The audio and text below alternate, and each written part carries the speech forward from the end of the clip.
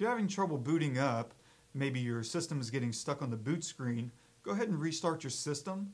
You can do that by pressing and holding the power button on the computer itself, or if you can get this far, you can just click restart.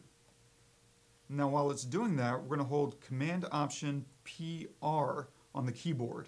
And what this is going to do is reset the NVRAM. And we'll keep pressing these keys until we hear the second chime.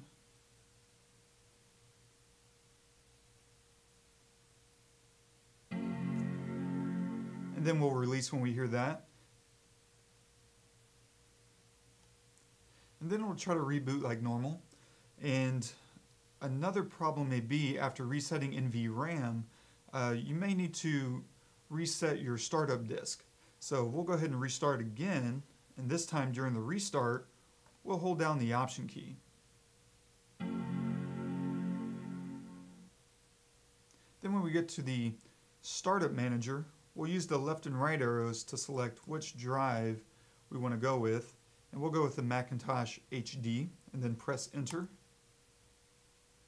Now it's going to try to start up like normal, and we should get to the login screen here next. Good deal. So everything there worked like normal. If that doesn't work for you, the next thing we can do is go ahead and try restarting.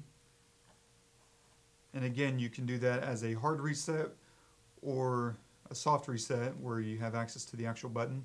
And a hard reset is where you have to physically press and hold the power button until the computer shuts down. And then on this restart, we're going to hold down the Shift key. And that's going to boot us into safe mode. And release the Shift key once you see the gray Apple logo appear. Booting into safe mode also does an automatic check to look into the operating system and make any automatic repairs that it finds if there's any issues there. And then obviously once we get to our login screen, we can log in like normal. The next thing we can try to do is a disk utility to kind of check the status of our drive. And to do that, we'll restart and then hold down the Command R key. So now I'm pressing and holding Command R.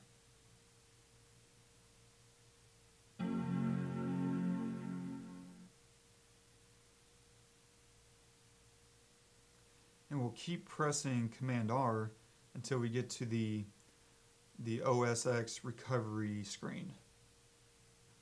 Great, and now we're here at the OS X utility screen, and we'll click on Disk Utility and click Continue.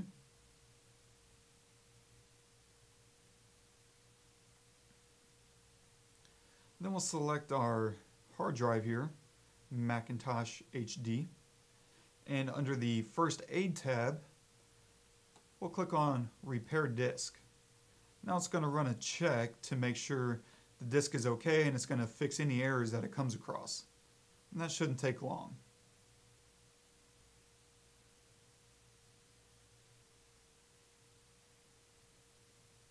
Great. And then once it's done, we can try restarting. We'll go ahead and close the Disk Utility Manager and go ahead and click on the Apple logo and click Restart. And then hopefully you should be able to log in like normal. Now if that's still not working, what we can do is reinstall your OS X. Now that's not going to erase all of your files, but it should hopefully correct any errors that your system is having. And what we would do in order to do that is click Reinstall OS X, click on Continue. And in this case, I need to make sure I'm connected to the internet. So I'll go over here to the Wi-Fi button here and select my Wi-Fi network and enter my password and click Join. Then I'll click Try Again. Good. Now I'm up and going. And from here, just follow the prompts to reinstall your system. And hopefully from there, everything should be working like normal. And that's usually kind of a last resort. But it shouldn't wipe away any of your actual files. You may end up having to reinstall a few programs though. So there's a few ways you can try to repair some errors if you're having any trouble starting up your Mac OS.